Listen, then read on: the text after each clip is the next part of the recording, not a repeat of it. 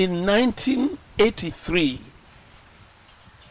the mountain race at the time, sponsored by Guinness Cameroon, recorded a very emotional and sad incident at the old Boya Government Stadium.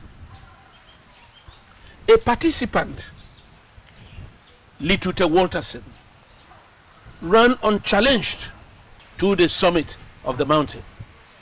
It was almost like a solo race. Litute returned from the mountain unchallenged.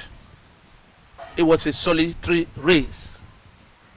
But when Litute entered the stadium, a few meters away from the finish line, he fell. And he slept there. And within the time he was agonizing there, the second participant, after more than 10 minutes, came, crossed the finish line, and was the champion of 1983, and that was Gobina. Litute goes through this painful experience as he explains to us what actually happened to him. 83 race, I prepared it to be a winner for that year, because only the training I did, and I knew that on that day I could do it. Yes, I could do it, except that something else occurred. Yes, so I really prepared it. Yes. And the day of the race from the stadium? And the day of the race from the stadium. Yes, from the stadium. You know, when we start from the stadium, we know our rhythm. I know from the stadium that by then we were using the upper farms, the old stadium, Boya Stadium. So I knew that from the stadium there to Hot One, I did not use more than 45 minutes. Then from Hot One, you know, the whole race is on the mountain, the whole race.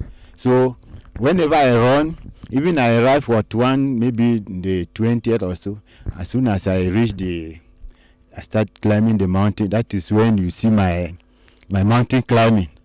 So I start, there you see how many people are in front of you and so on. So now you double your skill.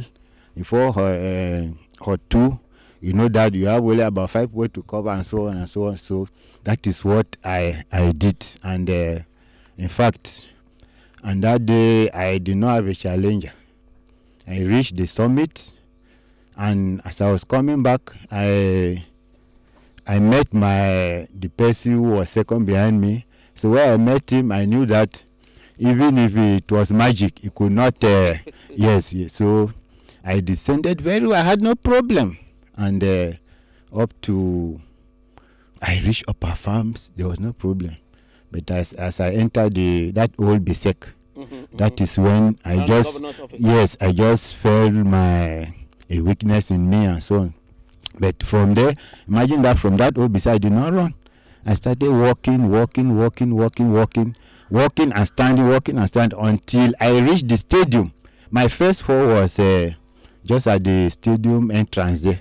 I fell, but I still got up, and until about 100 meters to the finish line, that is when I finally fell. Then I could not move.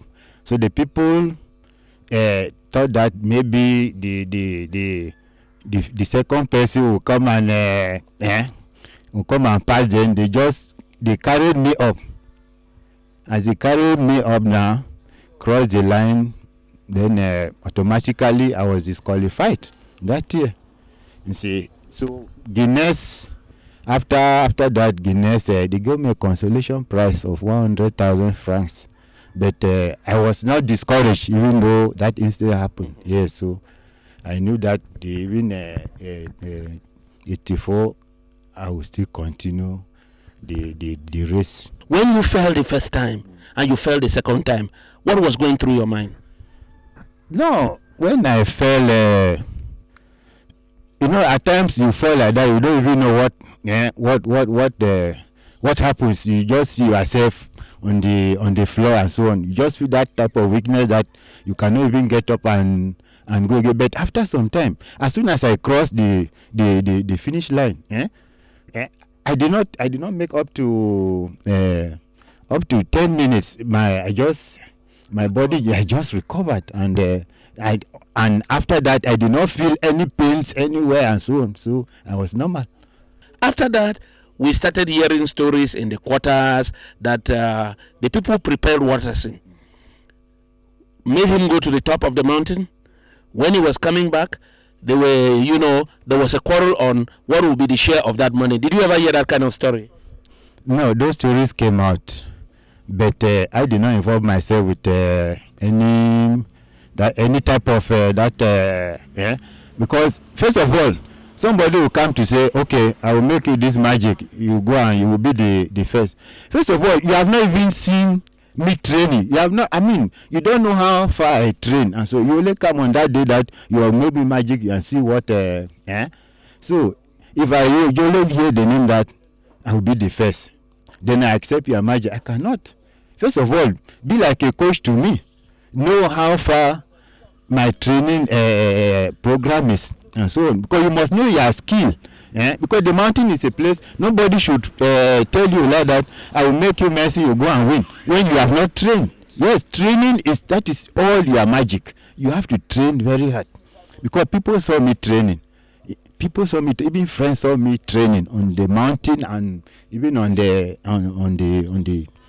our land. So I trained very well, and I knew that when I was training, I trained with my time.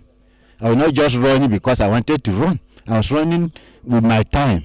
Yes, if the first man, let's say the first man used 4 hours, I knew that I trained between 3 hours 45 minutes to 4 hours 15, just inside like that. So I know that even 10 people come in between this time, I'm among. So that was how I used to do my training. I did not have a coach. After you finished and went back home and sat maybe with your family, did you sit again and try to wonder what happened to you? Yes, sometimes this what comes out from people's mouth too used to bring failures to some people.